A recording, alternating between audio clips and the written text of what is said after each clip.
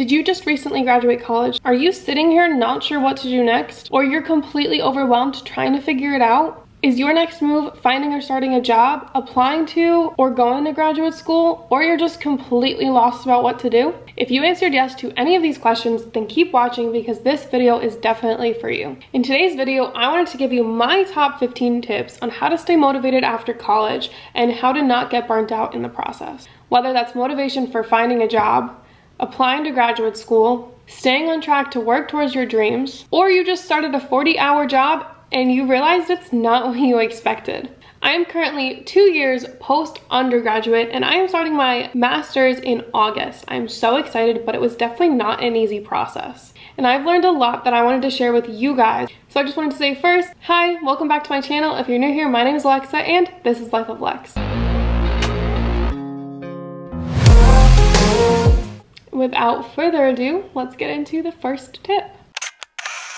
Tip number 1, find hobbies that you love and hold them close. Specifically hobbies that are easy, mentally relaxing, and don't take much thought, such as painting, video games, yoga, journaling, coloring, reading, baking, etc. There's so many different hobbies that you can do.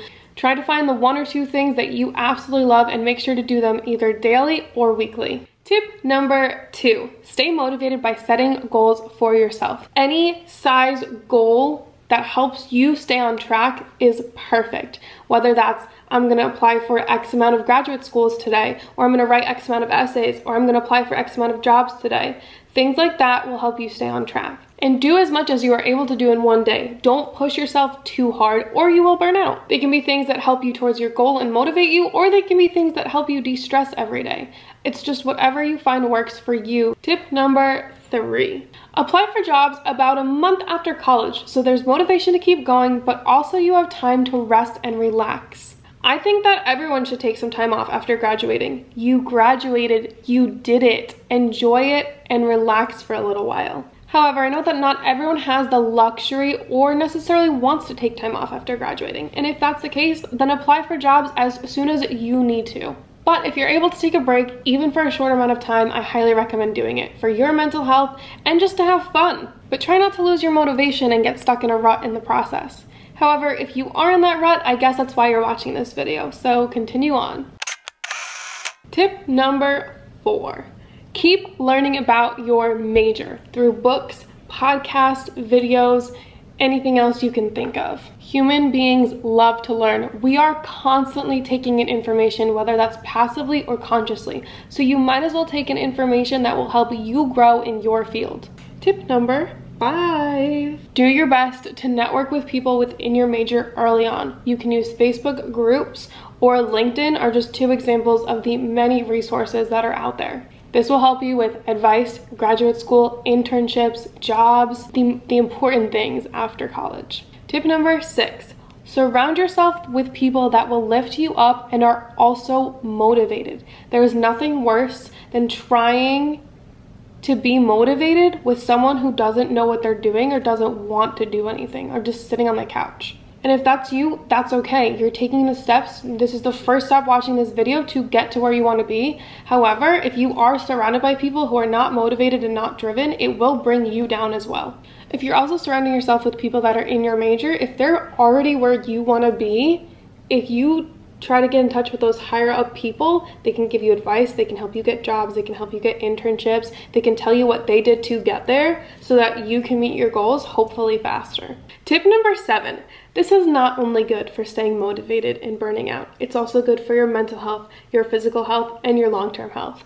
And that is working out and stretching. If you are not working out and stretching every single day, with rest days of course, you need to start now. Unless you're physically unable to, I understand, but try to do something to move your body every single day. There are so many, and I mean so freaking many benefits to working out and stretching. I can do an entire series on why working out is good for you, but definitely do your best to implement working out into your day-to-day life. Start tomorrow, do it for a month, and see the difference on your mental health and your physical health. Even if you're not working out, just stretching, just moving your body for at least 20 minutes a day works wonders. Tip number 8. Make time for your friends after college and your family if you're not living with them. Friends and family are so important for your mental health, especially if your friends or family members are doing the same degree as you. They can be so important for motivation and for not burning out. Sometimes they can be overwhelming. Your family, understandable if you live with them, but that's okay. That's gonna help push you towards your goals and towards where you wanna be in life. So make sure if they are pushing you, say thank you. Tip number 9, and this one I think is super important. It's okay to go at your own pace. Remember that everyone is doing life at a different pace. It's okay to take a gap year or two like me before graduate school if that's your plan. It's okay to work a minimum wage job while you're trying to find experience within your field. It's okay if you're starting at an unpaid internship your first year after college. It's okay to live at home with your parents and save up money for your own place. It's okay to not be where your peers are. You are going at the pace you're supposed to, and you are on the right track. As long as you're doing what you can to work towards it, that's all that matters. Keep going. Don't give up, because trust me, it will be worth it. Tip number 10. Make sure you have someone you can talk to talk about life, keep your spirits up, motivate you to keep going, and help you continue on your path. Whether that's a friend, a family member, or a therapist, make sure you have someone you can confide in, because having that person can really help with your mental health and help you avoid burnout. Tip number 11. Go outside. Get some sun. I think it's at least 15 to 20 minutes of sunlight a day we need to be happy and healthy. It's not good to be cooped up inside all day, especially if you work a job that requires you to be inside. Make sure you take a walk, sit outside, do whatever you can to get your sunlight. Unless it's snowing or raining, of course, then maybe like sit in your car and get sunlight.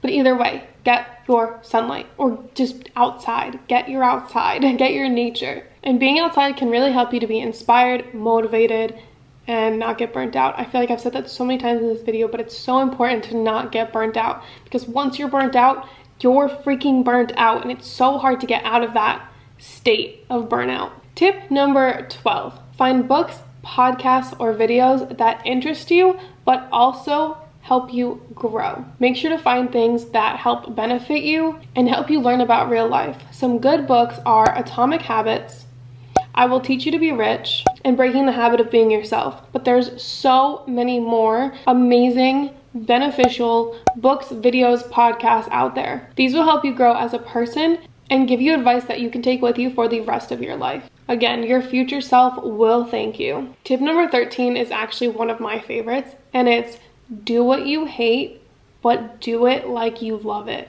Mindset is absolutely everything when it comes to being motivated and productive.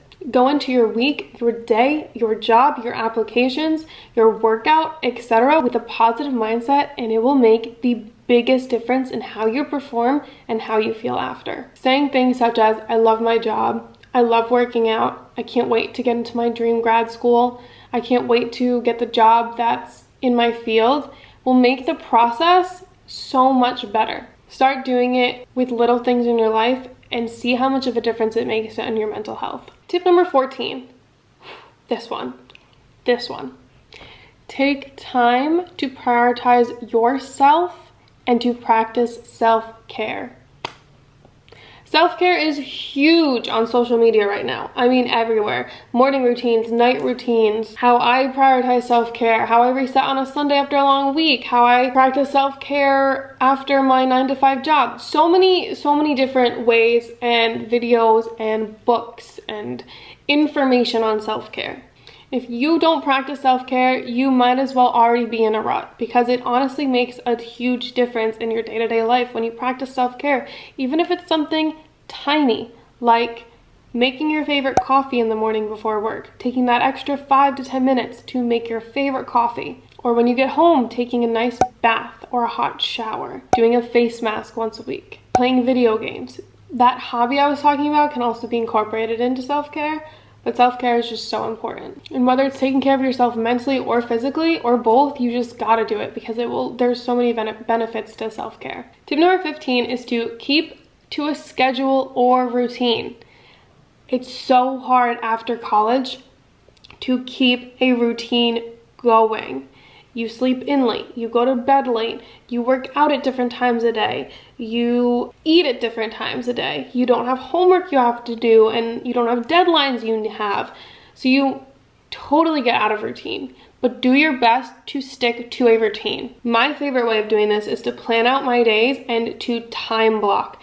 This way, you're able to do the things you love, such as if you love working out, if you love doing your hobby, if you love making coffee, you get to do the things you love, but you also are able to do the things that are priority, such as your work, cleaning, chores, applications, things you don't really want to do. So if you have a routine, and especially time blocking is so freaking helpful when it comes to getting things done and also implementing things that you love into your day-to-day life.